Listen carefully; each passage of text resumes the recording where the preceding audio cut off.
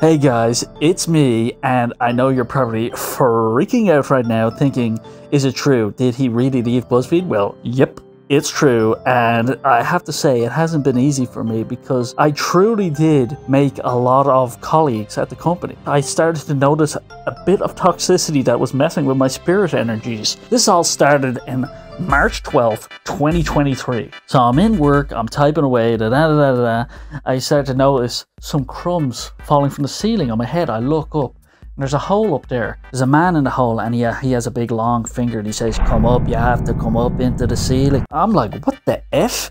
How did he get up there, you know? And so I'm a bit freaked out, and I'm trying to be nice.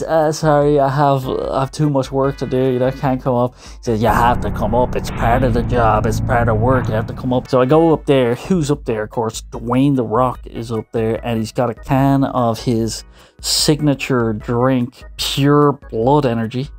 And so he says, listen, we have to do the biggest viral video of the whole freaking universe right now. And so I say, well, that's a big deal, you know. He says, yeah, you don't think I'd call you up into the ceiling if I was taking the fucking piss, do you? Those are his words, not mine. So he puts me on a chartered flight to the moon. And so we fly to the moon and we get to the BuzzFeed headquarters there. When we go into the BuzzFeed headquarters, the real CEO of BuzzFeed is there. The one on Earth was just a decoy. So we go in there, he's green, he has a big long head, and his name is Quilb.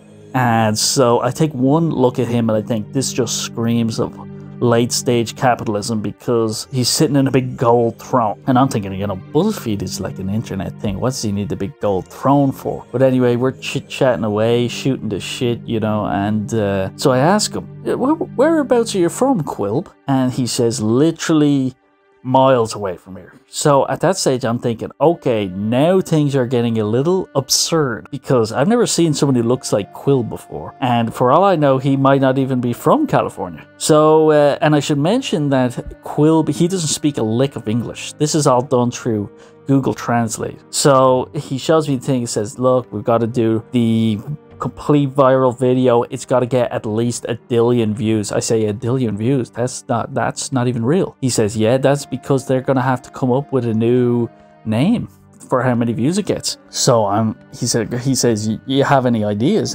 So I'm thinking, then I say, what if we do a video, Mexicans try Asian food for the first time?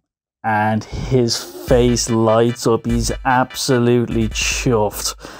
Big rosy cheeks on him, and he gives me the shaka, so I know he likes the idea. So we signed a contract there, and he puts me on the first flight back home, and I'm looking out the window. I'm looking at all the planets going by on my way back from the moon. and you know, it's at that point I'm starting to think, you know, maybe this isn't for me. Maybe BuzzFeed wasn't the company I thought it was, you know. And 6 months later I gave in my notice, and that was it, really. And you know, that's my story. That's really why I left BuzzFeed, and now I'm going off on my own adventure to explore my own possibilities and my own truths. So if you want to help me in that adventure, you could sign up to my Patreon, you could follow me on all the socials, you could write me a check for $10,000 made out to Bank of America. That really helps me out. And yeah, so that's my story. Thanks for listening, and peace!